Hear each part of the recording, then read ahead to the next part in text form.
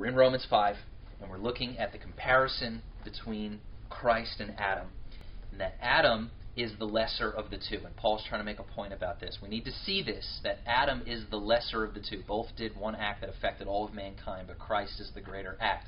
The church, unfortunately, the church at large, the organized church, has very much exalted the work of Adam above the work of Christ. Okay? Meaning, we've exalted sin and the curse and the effects of sin and the curse and talked about that and made it seem like Jesus is just this plan B to try to tackle this great and horrible mass of Adam's mistake, right? But in reality, Jesus was plan A. Jesus and the coming of Christ is what history was all about. And Adam and the curse is just a little blip in human history that even brought about more of the fullness of God's glory.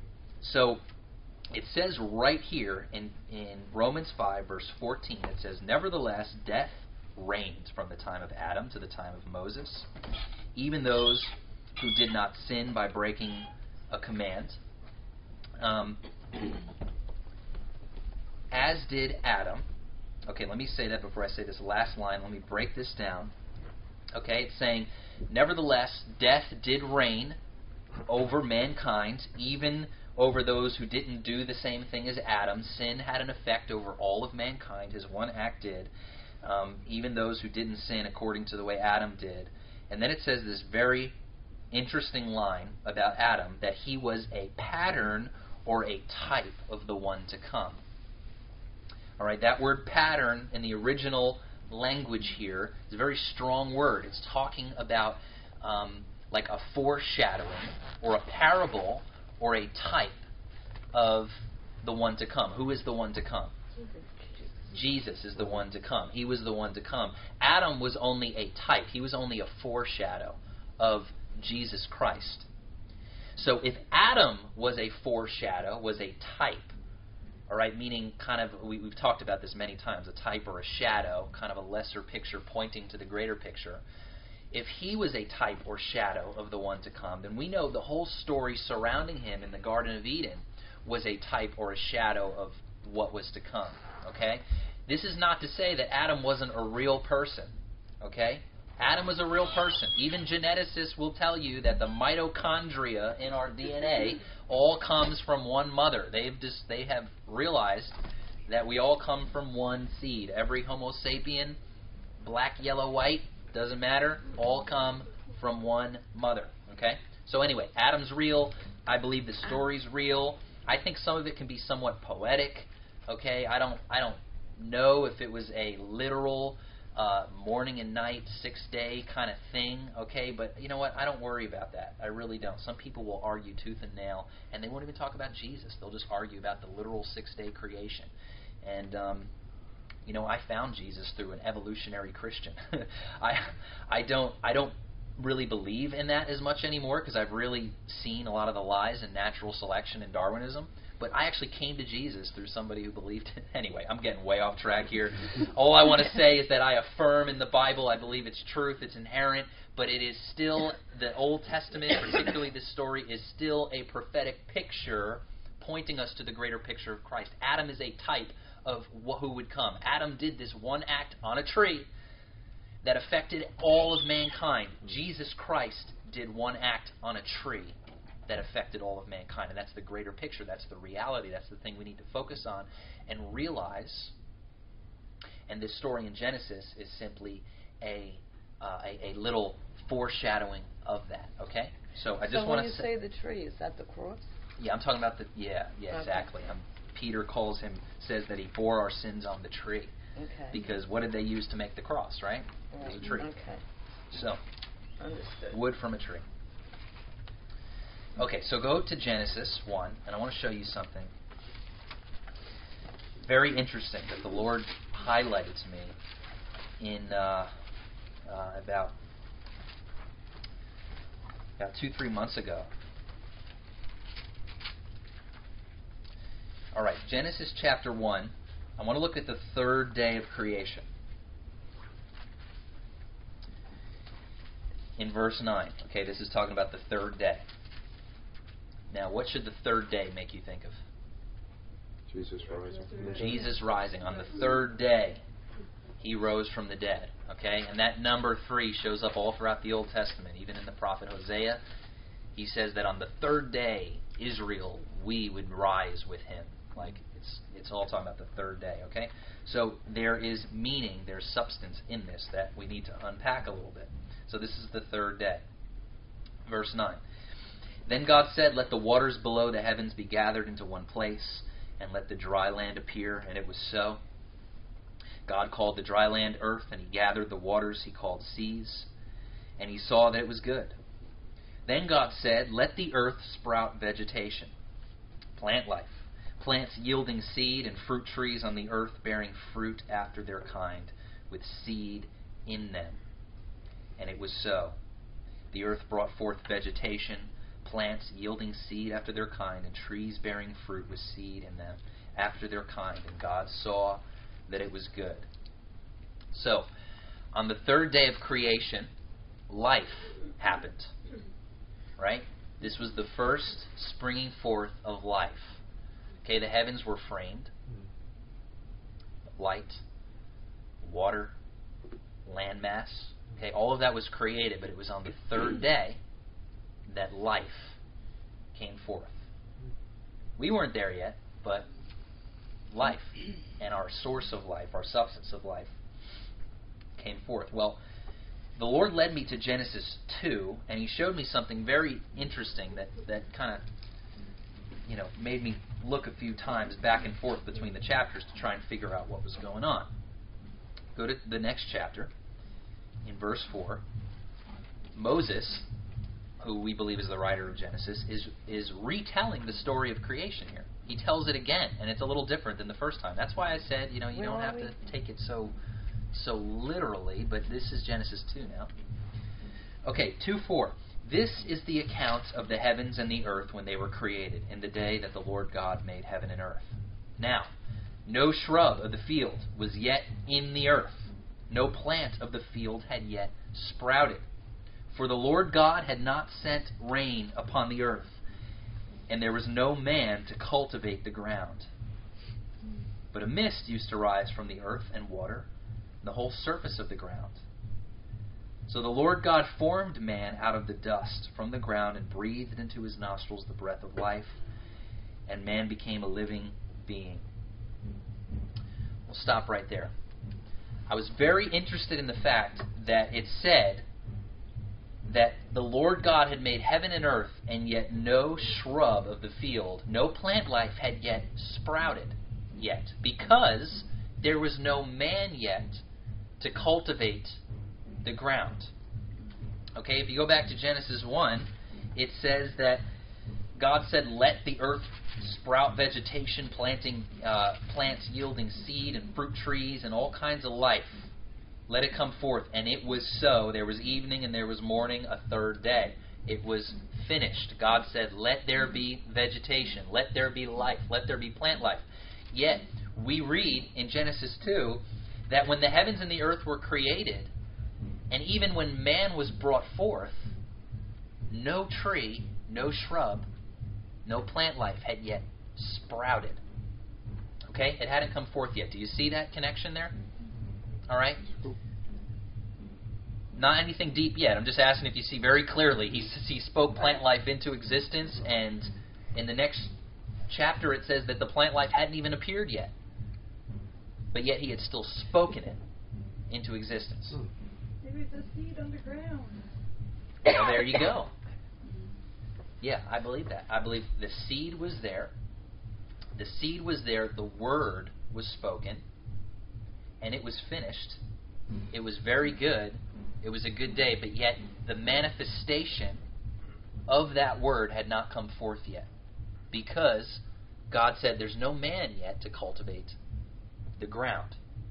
So, we're going to unpack this a little bit more. This will start to make sense in light of the finished work of Christ. But to kind of recap a little bit on this message of Christ's finished work, right? On this understanding of the third day. All right? On the third day, Christ rose from the dead, and a new creation sprung forth.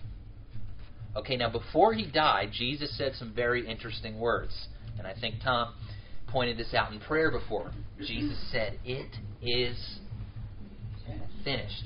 He said, "It's finished." The work is finished. Redemption and salvation has been accomplished. Okay, Jesus said that if a grain of wheat falls into the ground and dies and yet remains alone, it won't bear any fruit. But yet if it dies, it will produce a great harvest. Jesus was the seed that united himself with all of mankind, with all of us. And when he went into the ground, when he died, we all died with him. John chapter 12, this is where I'm talking out of. I'm not going to read it, but just to explain. Jesus comes and he says, "When I am lifted up, I will draw all men to myself." We need to understand this concept that as Adam represented all of us and his act affected all of us, Christ represented all of us and his act affected all of us. There is a unity in man that we don't even fully realize yet. And I really believe scientists are beginning to unpack this with crazy quantum physics stuff, where they're realizing that we're all connected. We are all connected in a way that goes beyond even the travel of the speed of light. They're finding that there's a connection between particles that is faster than the speed of light. There's a union between all of us, okay? So, Jesus, he was in union with all of us, okay? He is God. He is the one through whom we have our existence, through whom all things exist, okay? That's so paramount to understand about Christ, okay? His actions affect all of us. We were united with him on the cross, okay? So, he says, "When I'm lifted up, I will draw all men to myself." And when Jesus was talking about that grain of wheat, that grain, that seed, dying in the ground, but producing a great harvest, he was talking about his one life, this little seed, that went on to produce this great harvest of resurrection life. And so when Jesus rose from the dead on the third day, new life sprang forth. And we were just talking about Genesis 3. Okay, when God spoke new life, Genesis 1, on the third day, when God spoke new life into existence. Okay? There was a new creation that burst forth. Jesus was the first fruit. Think of it as the first plant that came forth of a new creation, of a new life. Remember, this is all pointing us, this story of Genesis is a type. It's pointing us to this work of Christ, to the greater picture of God and of his work of redemption. Okay? That there would come a day, on the third day, the life of God would spring forth, and he would say, "It is finished." He would speak his word of a new creation. And so Christ emerges from the grave on the third day, and he announces redemption and reconciliation and new life for all of mankind. Okay? However, we don't yet see that life springing forth, do we? Right? We don't see the life of Christ springing forth all over the world, right? Right. I mean, very often you turn on the news and you could see the exact opposite of that. Okay, well, just because you don't see the fullness of that life springing forth doesn't mean that God has not spoken his word and said, "It is finished. It's done." Okay? It is done. He has spoken the word of new life and redemption over all of the earth. There is already a new creation. We have interpreted that verse in 2 Corinthians very personally as a church, and that's fine because we are new creations in Christ. But that word in 2 Corinthians 5 is really a corporate word. It's talking about a whole new world. There's a new creation, a new world in Christ. Okay? So Christ, his word is that there is a new creation. He is the first fruit of that. Okay, the word of God declares that we are now to enter into his Sabbath rest. Now, on the seventh day, what did God do? He rested. It's the Sabbath, right? Okay? He rested because, why? The work was finished. The work was finished. He was done. He was done. The work was finished, and then he rested. And so in Hebrews 4, it tells us to enter into the true Sabbath rest. Meaning, the work is finished. So you guys, some of you are looking at me like a deer in the headlights, but I'm telling you, it's going to start clicking. It's hard to describe some of this sometimes, or sometimes it's just too simple for us. You know? But the work is finished. Salvation is accomplished. Redemption, reconciliation is already accomplished. He announced good news and good tidings. All right, it was an announcement. It wasn't a potential offer. It was an announcement of good news. A new creation. The word was spoken. And when Christ rose from the dead, I want you to hear this. God looked at the earth and he said, once again, it is very good. Mm-hmm. And he rested. Even though we don't yet see all of that life springing forth on the earth. God still looks and he celebrates a finished work. He still entered into a Sabbath on the resurrection. The Sabbath is really a celebration of a finished work. That's what it is. It's not about taking a day off. Okay, that's a nice thing you should do for your life because that's healthy to do. But that was not what it was about. Entering the Sabbath of the Lord is about entering into the realization that the work is finished for all of us, for the earth. It's crazy. It's wild. It's offensive. It's a stumbling block. The gospel is a stumbling block because we still want our role, our work in bringing about the kingdom. Well, guess what? You still do get some to do, okay? And we're going to talk about that now because what did God say? He spoke the word, the seed was planted in the ground, the work was finished, but then he said, but there's no man yet to cultivate the ground. So, he brings forth a man, Genesis 2, a man made in his image and likeness to go out and to cultivate the ground, this finished work of life spoken, right? He says now we need man to go and till the ground and cultivate the ground and water it and take seeds and replant them and bring forth a beautiful habitation, a beautiful garden on the earth. The word is spoken. The earth shall be filled with life. Thus says the Lord, my purposes shall not be thwarted. My will shall be accomplished. However, I want to bring forth man to partner with me in taking my finished work, the finished spoken word, and bringing forth life on the earth. So, God raises up a man made in his own image and likeness. That was Adam. But then Christ comes. Christ is the one this was all about. Christ is the express image of the invisible God. He is the perfect image and likeness of God. He is the image and likeness restored. Okay? So Christ comes to cultivate the earth. Right? To go out and cultivate the earth. But then God says it's not good that man should be alone. So he puts man, remember this is a parable, a type of what was to come. He puts Adam into a deep sleep. And he cuts him open, and out of his side comes forth a bride. Well, Jesus Christ was put into a deep sleep. Now that's the parable. In reality, Christ was put into death. And out of his torn side came forth the church. Came forth a bride. Wow. We came out of him because he died. We emerged. We emerged out of his death. We came forth. And now we are his bride. His helper, his partner in cultivating the finished work of God on the earth. This is nuts, guys. This is really nuts. Wow. I don't know what to do with this stuff sometimes. I'm like, Lord, what do you do with this? And sometimes he says, you do nothing. You just talk about it. Scripture, and I'll do it. That's scripture unless the seed goes in the ground. Yeah. Right. Sort of the same. See, religion interprets that verse like you need to go and die to all your desires and all your sin, and you need to go and beat yourself up, and if you die, then there will be new life for you.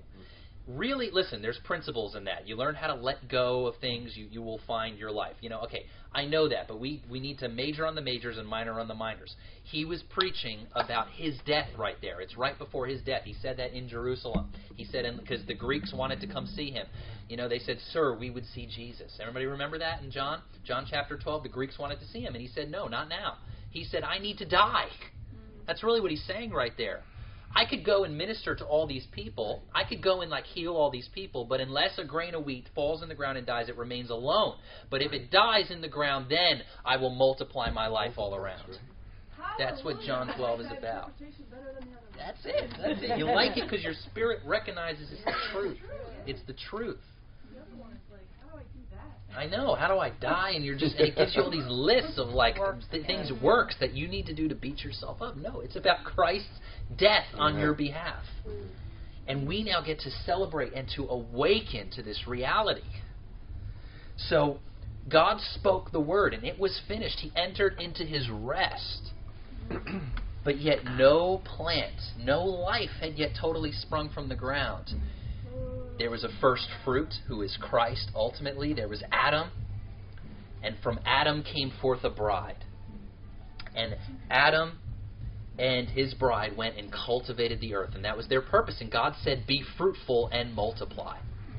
Be fruitful and multiply.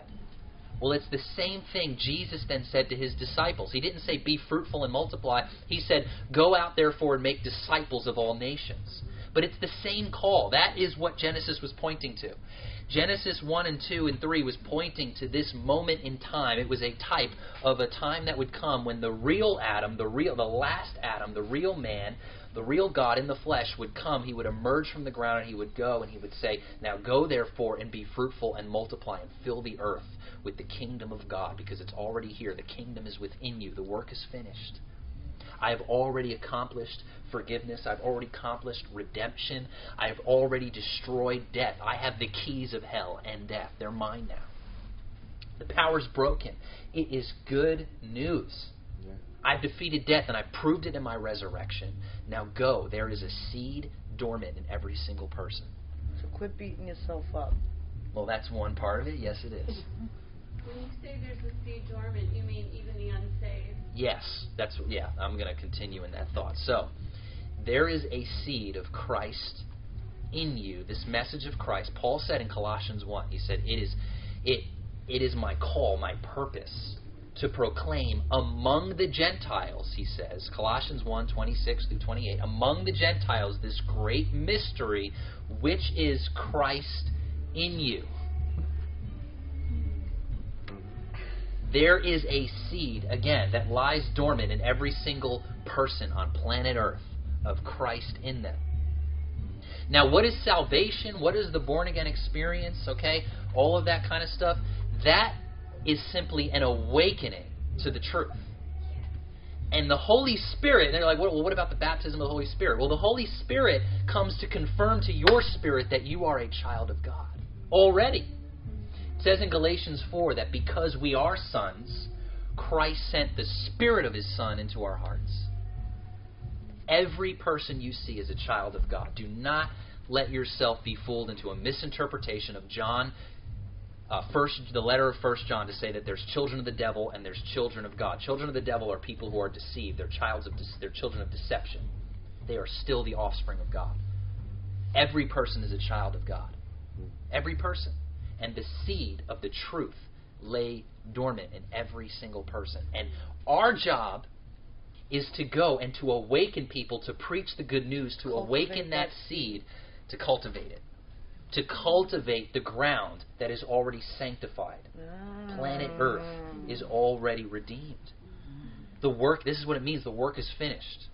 So the reason I'm going to be talking about this in the summer is because I want to totally reformat our whole understanding of ministry. Because we've been taking a Sabbath as a church. We've been really resting and chilling. But I believe there's a lot of work to do in the future. But in order for us to do work as a church, to go out without stress and without striving and work, performance work, we need to re-understand ministry and what it's all about. That ministry is a privilege and a joy. And it's amazing. It's not this burden.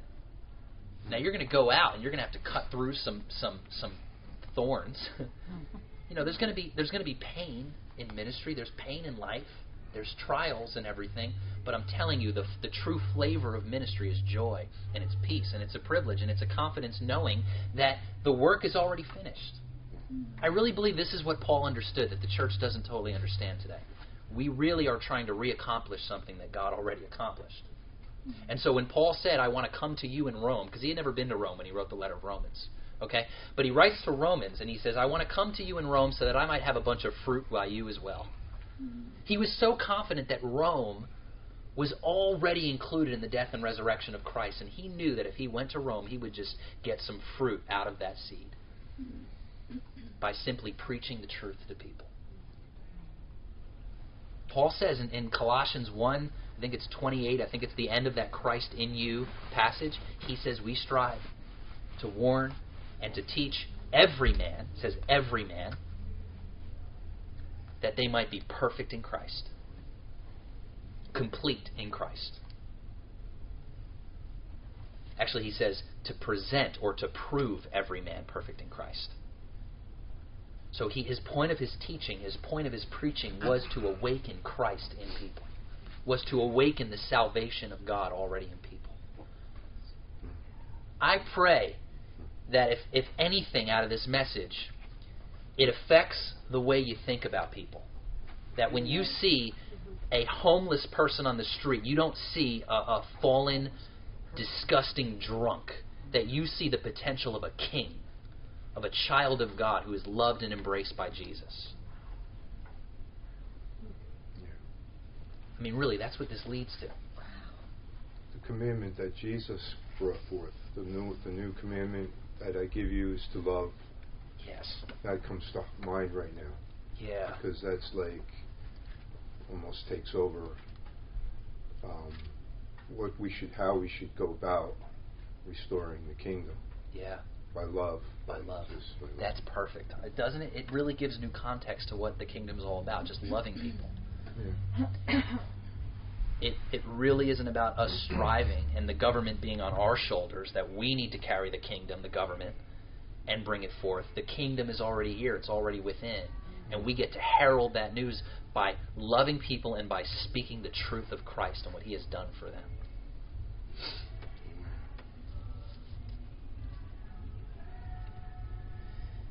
Adam comes forth. He breathes the breath of life into Adam. And it says, the Lord God planted a garden towards the east in Eden, and then He placed the man there whom He had formed, and out of the ground the Lord God caused to grow every tree that is pleasing to the sight and good for food. I'm telling you, there is a beautiful tree hidden in every person you see. There's a destiny in that person. There is, even if it's very hidden, even if they are hidden over a complete muck and mire of lies and deception, there is a seed of destiny and truth in every single person. And love believes all things. Love hopes all things, and love never fails. And in Genesis you read, every tree brings forth fruit of its own kind, and our kind is Jesus. I like that. Yeah. I like that a lot. Because He is the first seed. He is the seed of the new creation, and He will bear the fruit of Himself. Yeah. Beautiful. So there's a lot more to go into, but I'm going to kind of put the brakes on right now. I mean, really, just let us digest gave us a that. shortful. Yeah, it's a lot to go into. There's a lot more about how this affects life and ministry and the kingdom and all of that kind of stuff. But I really want to leave us with this to understand that the message of the finished work of the cross, it's so much bigger than we realize. I have no clue. I know before God that I have no clue what I'm even preaching, how big it is, and how much God is going to reveal this in the days ahead. Okay? The full scope of what God has accomplished, the grace of His salvation, and the glory that we're going to see is just beyond our wildest imagination as we really catch a revelation that it is done. It is finished. We can rest, and we can be confident. Because this brings a new confidence in evangelism. It gives a new peace in eternity. It gives all kinds of stuff. I'm not going to get into that right now. But I just wanted you to see from the Scriptures that it is pointing to this greater reality that we're talking about. This isn't just a pop doctrine. This isn't just a fun little thing we're going through for a year. This is all about the kingdom. This is all about what God has done for every single person on this earth. So let's pray. Let's pray and let's just ask the Father to expand the knowledge of His truth, to expand that love in His heart, that understanding of what He's done through Jesus. Lord, we pray for a greater vision of the cross and a greater vision of the one man, the God-man, Jesus Christ. We pray for a greater vision of what He has done and for the victory that He has accomplished, Lord. That it was not a part-way victory, a halfway victory, and now the church needs to pick up the other 50%. it was a complete victory, a complete finished work, and now we get to walk with our bridegroom in the garden, tilling it, enjoying his presence, bringing forth the kingdom on the earth as it is in heaven. Oh, God, reorient our understanding of Christianity, Lord. And I pray, even though this is months ahead of when I want to release this to the church, I pray that this 9 o'clock service would be like a seed, Lord, a same seed that would begin to multiply in the church, that when we begin to unpack this as a body in the summer and beyond, that the church would be ready, that there would be fruit already bearing from it, and that you really would just totally wreck us, God. Wreck our understanding of Christianity. Father, give us wisdom, God. Give us revelation. Yes. Teach us what it really means to be ministers or dispensers of the new covenant. I thank you, Father. Bless us with the knowledge of your love, with your glory, God, with your great victory and power. We thank you, Father. It's in the name of your Son, Jesus Christ, we pray. Amen. Amen.